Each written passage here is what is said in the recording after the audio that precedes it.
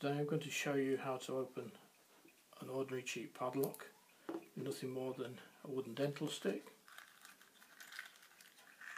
a piece of car windscreen wiper insert and a small pair of pliers. First take the wiper insert, gently bend it over. Now this will be brittle, so you have to be careful. So you've got about a right angle.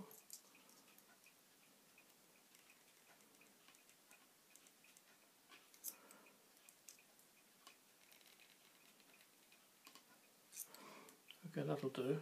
Take off the piece you want, just snap it off like that. You have a simple lever. Now you take the lever, make sure it fits the lock. Yes, that does the job. The lock is locked. Put in the toothpick, apply a little bit of leverage, work the toothpick on the levers of the lock, and the lock is open. And that's how you do it. And that's for the Deadlock's 200 subscriber challenge. Thank you very much.